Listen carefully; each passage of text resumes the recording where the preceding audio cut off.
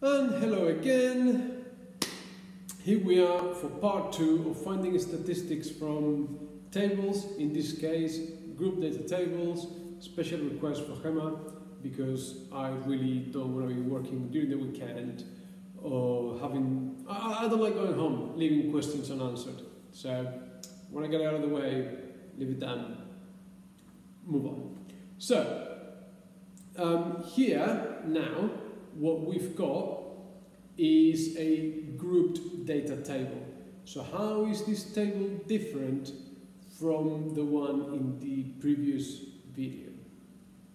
That's right, because as you can see, the ages of the people are in classes or categories. So we go 16 to 18, 19 to 21, etc., etc. So, do we know for sure those 56 people, what were their actual ages? No, we don't. They could all be 16 years old, they could all be 17 years old, they could all be 18 years old. We don't know. We simply know they are in that category, okay? So, I'm going to talk about the mode and the mean first, and I'll talk about the range and the median later, but we need to be careful with that. So, let's go then. The mode, when we have a group data table, we don't call it the mode anymore because we don't have the actual data. So we call it the modal class. So which of these categories is the most common? Well, the 22 to 25, isn't it? So, I don't know what the mode is, but I know that the modal class, the most common category is going to be the 22 to 25. Brilliant stuff. Now, to find the mean, it's going to involve a little bit of multiplication like it did earlier with the frequency table. However, we don't know the actual ages. So what are we going to do? Are these 56 people all 16? Are they all 18? Are they in between? What are they? So what we're going to do then is make an estimate. So we're going to estimate the mean. The question in the exam will ask you to find an estimate for the mean, and we're just going to cut down the middle. We're just going to assume our safest guess is going to be that if some people are 18 and some people are 16 and some people are 17, well, assume they're all 17. We cut down the middle, we minimize the error we could make. So we need a new column here, which we're going to call the midpoint. And we need to find the midpoint between these two numbers. Now remember, this is easy, but in general, to find the midpoint between two numbers, you're going to add them together, divide by 2. So the midpoint here is 17, that's 20, that is going to be 23.5, because add them together, divide by 2, and that one there is going to be 27.5. Now, I need to figure out how many people I've got in total.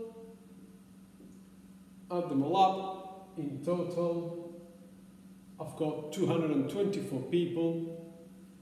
And then, we are going to need, again, a new column here. Let me erase the modal class thing.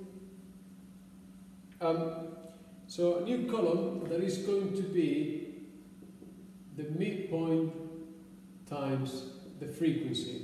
Because I've got 56 people, I'm assuming they are all 17 years old, so what's the total of their ages?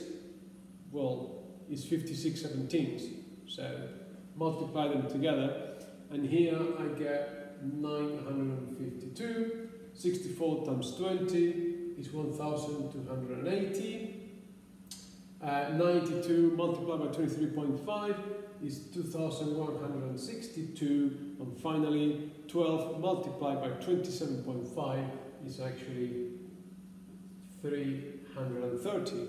Mental math there. Add them all together, 4,724. So the total of the ages of these 224 people added together is 4,724. So my estimate for the mean is going to be 4,724 divided by 224. Give my answer rounded to one decimal place. Watch out in the exam whether it's 1, 2 or significant figures, whatever it is. In this case I'm going to do it to one decimal place, 21.1. And that's how we find the model class, that's how we found the mean from a group data table.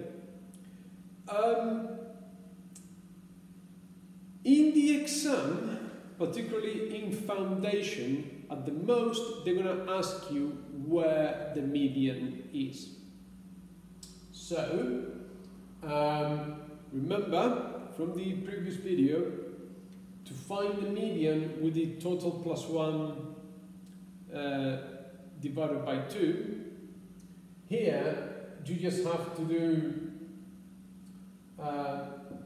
224 plus 1 divided by 2. So 225 divided by 2 is going to be 112.75, I think it is, 112.75. So I need to find where person 112.75, let me write it down for you actually. So median person, or the median point, is the total plus 1 divided by 2, total 224 plus 1 divided by 2 is 112.5. I don't know why I said 75 earlier. 112.5. So I need to find person 112.5.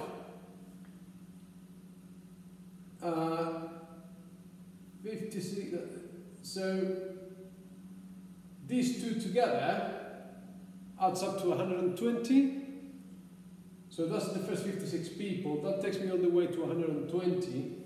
If I'm only trying to find person 112.5, that person is going to be one of these 64. So the median is in the 19 to 21 range. So the median, let's give ourselves a bit more board space. So the median is somewhere in the 19 to 21. Okay, well that's it for the median, but I wouldn't worry too much about it in the foundation paper. For the range, remember the range is the highest, take away the lowest. Now, depending on the textbook, alright, so there's different things here. The range is the highest, take away the lowest. The highest age I could have is 29, so the range would be 29, take away the lowest age, and the lowest age we could have is 16. So the answer is 13. So the maximum range there, a bit better, is 13. Now, our textbooks, some textbooks, what they do for the range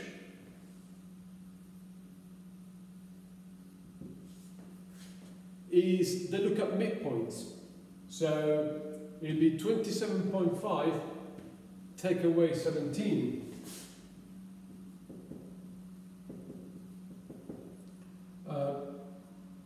Which is 10.5. Let me show you the 10.5 on the screen. All right, now I don't know, is the answer here. The highest possible range you could have is when you go with the highest and the lowest. And using midpoints is always going to give you a slightly smaller range. In the past, I've always used this one here. I am aware our textbook uses that one there. I'm not entirely sure why, to be honest. Typically, because we are estimating and you want to be cautious, you're going to go for what's the widest possible range, and I would prefer that answer there, but you need to be careful there and read the question carefully. Anyway, that is all about finding averages, mean, median, mode, and the range, which is non-average, from a group data table, okay? So, again, I hope it was clear. Message me if you need anything. Watch it, rewind it, pause it, try again, work it out in your book as I went along. I hope everything is fine. Keep working, don't stop. I'm glad you cannot go out. Keep your brain healthy, hydrated, no alcohol, good stuff. Take care, see you next time. Bye.